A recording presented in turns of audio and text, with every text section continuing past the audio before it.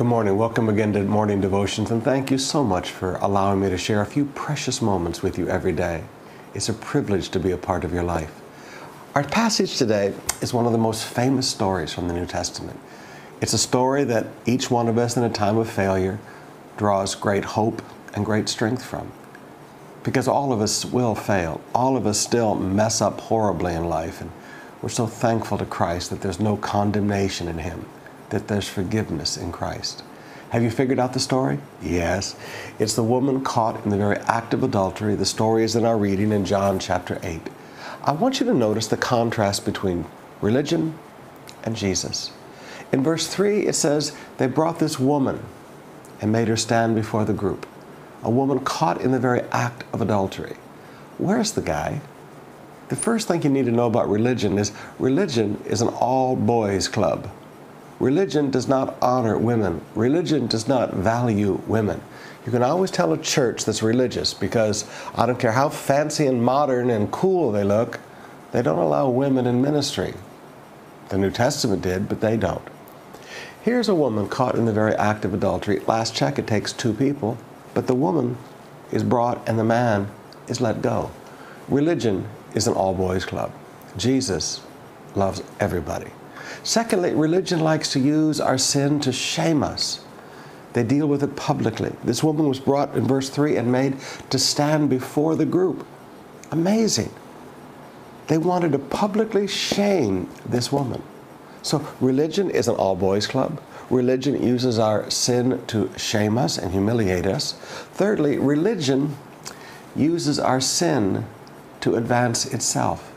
They brought this woman and put her before Jesus and said, Moses said that a person caught in adultery should be stoned. What do you say? And the scripture said they said this to trap him. Now, they were using this poor woman's sin, forgive me, as a tool to advance themselves. Religion is exploitive of our sin. We don't find forgiveness of sin. We find exploitation of our sin. But the next thing about religion is it's full of hypocrisy. When they kept pushing Jesus and pushing Jesus, he finally stood up and looked at them and said, you who are without sin, cast the first stone. And the older ones left first.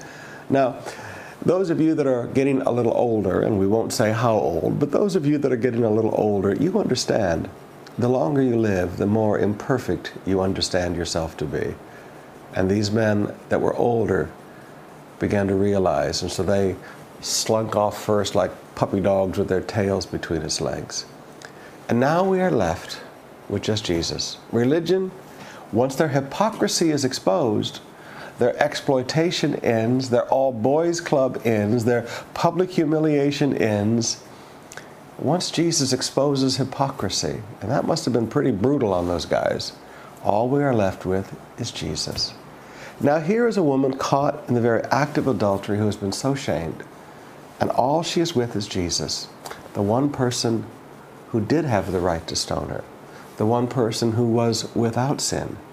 And he looked at her and said, neither do I condemn you. What a beautiful, beautiful truth. The one person who has the right to condemn us refuses to condemn us. Now, unfortunately, some people stop here. But there's a last sentence to that verse in verse 11. Go and sin no more. Now, brothers and sisters, yes, it is true that grace and mercy washes away our sins, and I'm a grace person, I'm a mercy person, I love it. But let us also remember that yes, Jesus does not condemn us because of grace and mercy, but also because of grace and mercy. He looks at us and says, go and sin no more. He doesn't save us in our sins. He saves us from our sins. He doesn't forgive us to let us continue in sin. He forgives us and says, go and sin no more. Now, brothers and sisters, if you've been through a big failure and you're happy for grace and mercy, remember, the sin must stop.